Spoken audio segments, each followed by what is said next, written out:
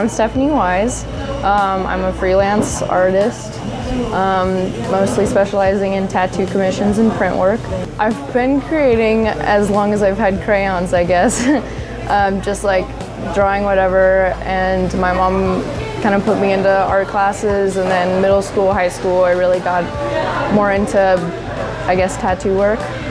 I got really into it sophomore year. Like freshman year, I had a couple of friends that were like, you should draw me this because I'm interested in getting it tattooed, but sophomore year is when I really started licensing that I could do this and getting commissions out there. I'm friends with multiple tattoo artists, not to the point where like I will sell them work to get done. I'm hoping to reach that point, but mostly it's like people that I know or people that have seen me online that like know what like my style is, and then they're like, I'd really like to get that done, and they give me a reference or something, and I just kind of draw it, and then they take it to a shop. So yeah. I definitely enjoy more natural and like macabre elements of the world, but mostly ink, classic pen and ink drawings, like really biblical style, like etching and stuff like that, yeah. But I've recently been trying to get into color again. It's just something I don't find I do a lot, but recently got accepted in art school, so I'm pushing myself to try different mediums. And that was going to be my next question. Yeah. Art school, that's a big opportunity. Where are you going? Pacific Northwest College of Art. And was that like the one you knew you That's the one, to? yeah. Okay, cool. Yeah. And I heard you got a scholarship. Yes, I did, yeah. How does that make you feel? Ecstatic. It was just really mind-blowing because I entered into the early application system maybe expecting $4,000 renewable, and I got $56,000, which is crazy. Absolutely bonkers. Have you always found that those people around you have been supportive of your path as an artist?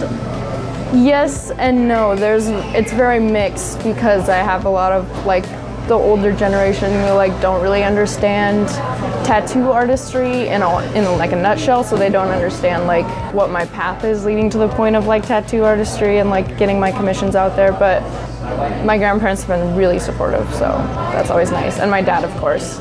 He is like telling all of his friends to get my art if they want anything done, so yeah. You also sell some prints and stuff, right? Yeah. Is that something you enjoy doing, or is that sort of like a way to fund your tuition costs? Both, yeah, it's very mixed. I definitely enjoy selling print works.